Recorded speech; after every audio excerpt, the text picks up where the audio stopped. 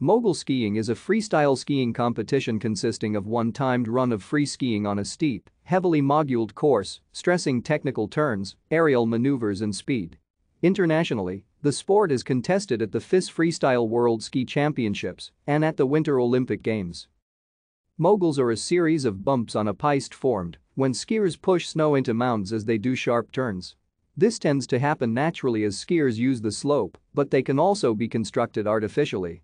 Once formed, a naturally occurring mogul tends to grow as skiers follow similar paths around it, further deepening the surrounding grooves known as troughs. Since skiing tends to be a series of linked turns, moguls form together to create a bump field.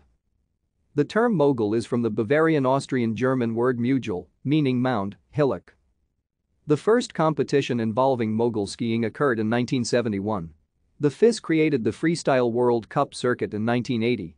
The first World Championships were held in 1986 and are currently held in odd-numbered years.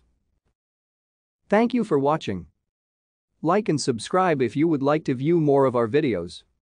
Have a nice day.